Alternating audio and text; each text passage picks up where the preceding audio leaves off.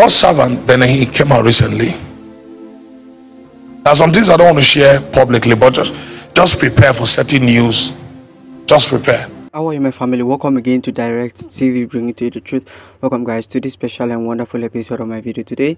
Right in today's video, guys, I'm here with the man of God by person of Prophet Joel Ogebe, and I want to sincerely thank the man of God, Pastor Hinn, for what speaking out the truth. All right. And in my last video, if you didn't watch the last video, I did mention that you see that this issue about the man of God, Pastor Benny, coming out to say what he feels about what he said before, or what he usually do, all right, is a testament of his work with God, all right. And that's exactly the same thing Prophet Joel Ogebe is actually saying here, all right. I know one of the things about Prophet Joel Ogebe is that that's why I like telling people, don't allow social media allow you or tell you how to feel about men of God. Prophet Joel Ogebe is a man of God that I usually love. I love, all right. But due to a lot of critics on social media, that time you might likely say he's a fake prophet, but you can see the word of God on his lips and know that it's true. Anyway, so I'd like you to watch what the man of God, Prophet Joel Ogebe, said about Pastor Hinn, and I'll be right back. Don't forget to hit the like button and subscribe. God's servant Benahi came out recently. There are some things I don't want to share publicly, but just prepare for certain news. Just prepare. I've seen it in the spirit. Early last year or last 2 years. But you see, God's servant Benahi came out. And as he progressed in his walk with the Lord, he began to discover that there were certain things he believed he did when he was a much younger minister, that today he has realized those things are not of God.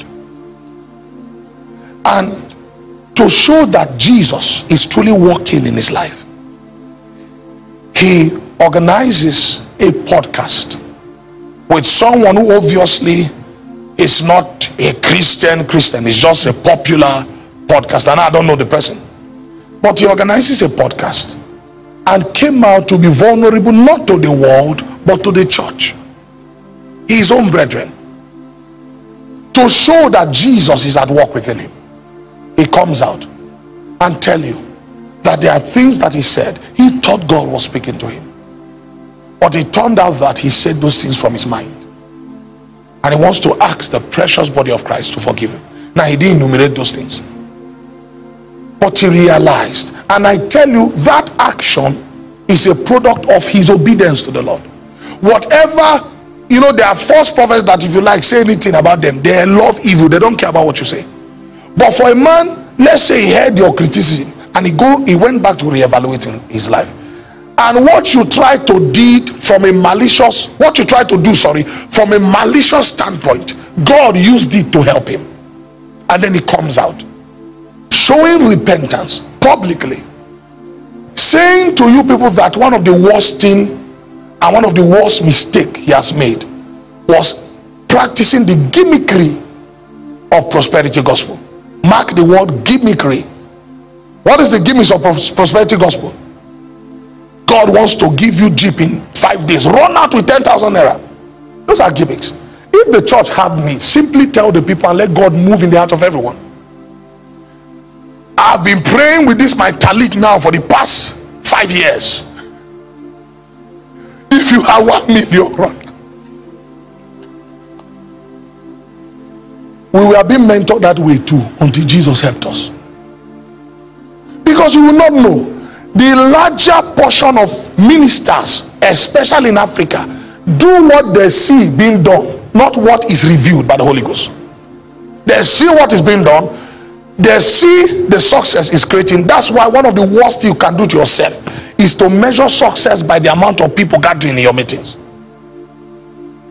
If it's by our standard today, Jesus had a failed ministry, because when he was living earth, his followers had reduced from tens of thousands to only 120 men. People, the Bible says, a great amount of his disciples stopped following him.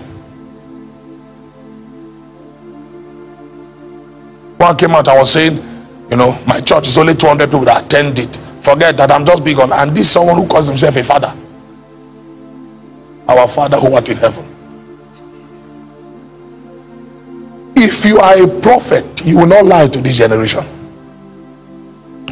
So he repented for the gimmickry of the prosperity gospel that he practiced, and came out and said, let the church of Jesus forgive him. Obviously he's not doing that anymore. He's not practicing those things anymore. So there are fruits of repentance. If we have a need, we tell you. As God moves in your heart, you give.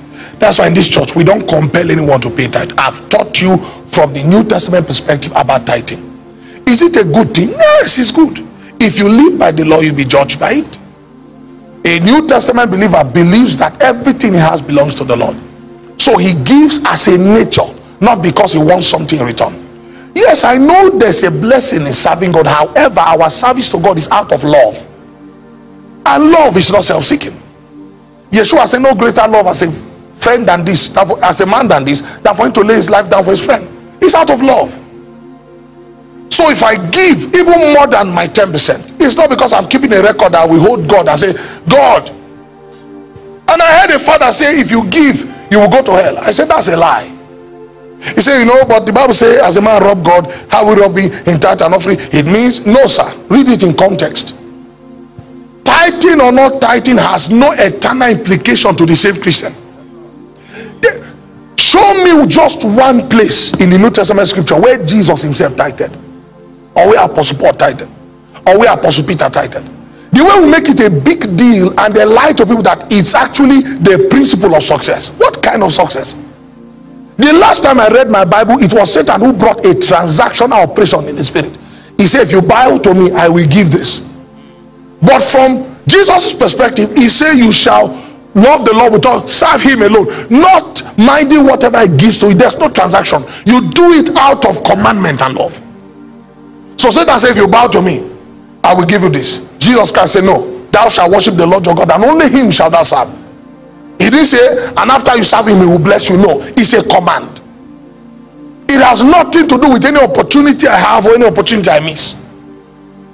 When we make the gospel transactional, we begin to lie because we need more money to continue projects. May God give understanding.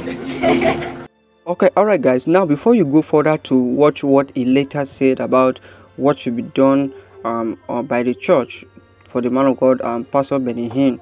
All right, I'd like to say this. You heard the explanation he gave, all right, about you know, the man of God, Pastor Hinn, and about tithing, all right, or about giving entirely. All right, whether, no matter what it is in giving, whether you are giving to a particular thing in church or whatever it is not because God is going to give you back. All right, you can, you know, sometimes you can give based on you know, you want to expect something based on how God directs you. All right, but that doesn't change the fact that giving is an act of love. You see, so when you give to God, it's an act of your love and your testament of how much you love him and how much you bless him or he has blessed you. See, so that's exactly the man of God, Pastor Prophet Joel Ogebe is trying to say here. And I love what he's saying. He's a man full of the word of God. So I'd like you to just quickly you know, listen to the next part of the video on what he said concerning what should be done about what the man of God, Pastor Hinn, has said. Watch this, I'll be right back. So when I saw what happened to Hinn, when I was looking at the interview, I saw the way this man, it took him a lot. In fact, in recent time, he has made himself of no repute. Just because he wants to die a man who has pleased God. At least he got the chance in his generation to repent from his mistake. There are many God's generals that if they had time on it, they would have also repented from their mistakes. But guess what? The same Africans that learned that falsehood, now that the man has repented, they will not leave that falsehood because it is prospering. And when they see that, okay, the wave is no longer there anymore, they will come outside and then they will do charity.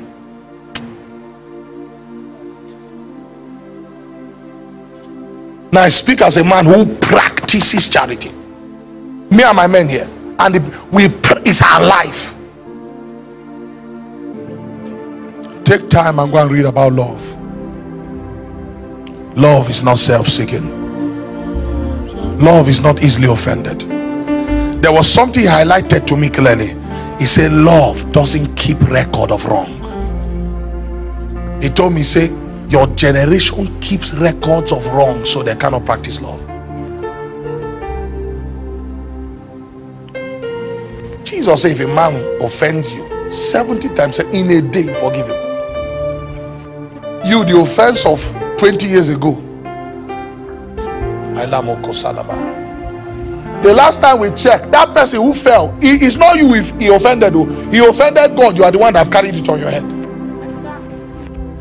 Don't hold privileged informations or people's failure as evidences against them. Don't stop preaching truth, but don't hold records of people's failure. If people send it to you, delete it from your phone.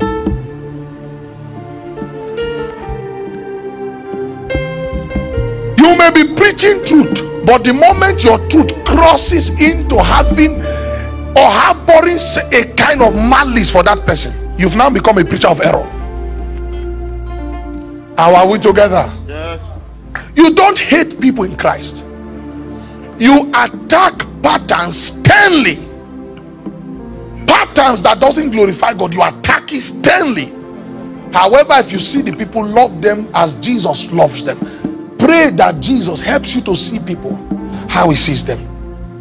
The prophetess called Jezebel in Revelation, Jesus did immediately strike her. He said, I've given her ample time to repent. Jesus did not expose her immediately. Patient with her. How will the Lord of long suffering not exercise long suffering? If we call most of the people they accuse to us, if we call them and only talk with them, presenting most of the evidences people has given us, say, someone brought this to me. I want to love you, and I don't want this thing to stand in between. What is this thing true? And then the brother, if he asks Christ, he can break down and say it's true. I did that in a moment of weakness, and I've been asking God for mercy. So okay, I will pray with you. Don't worry about it. Then you restore that person in love, also being careful that you too may be tempted. What I'm saying doesn't mean don't preach truth. What I'm saying doesn't mean don't attack error if someone is knowingly publicizing it. However, if people show signs of being reasonable, reason with them. There are many things I hear about certain men of God that I can reach, that I have talking relationship with. We talk about it. There are certain things they too heard about me. When they came close to me, that's when they discovered it was not true. When image is attacked, likeness we cease. Oh my goodness, oh my goodness.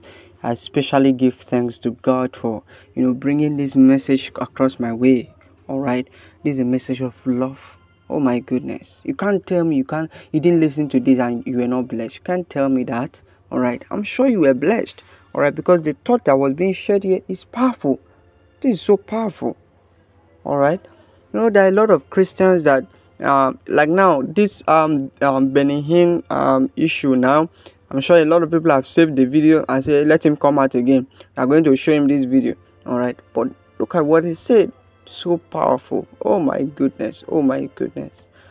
Oh, and when I'm saying oh my goodness like this, I want to just specially thank the man of God, Prophet Joel Ogebe, for what he's doing, and for believing in the truth, and for speaking the truth of the word of God. All right. So Christians need to walk in love. They need to learn how to walk in love. All right, they need to learn how to walk in love. Because some of the reason why many Christians, or you say a Christian backslide, some of them is always because nobody believed in them, or nobody forgave them for the mistake they did. Nobody forgave them. So it is it can make a Christian's backslide. All right, because he feels the church is against him. And then you also talk about the fact that your giving is an act of love. if it comes from the position of the act of love, that is when you are truly giving. All right, I really believe you are blessed, and I'd love to hear from you what has blessed you.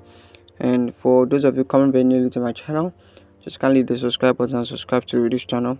And if you have not liked the video, hit the like button, like today's video, guys, and I'll see you in my next video. Bye.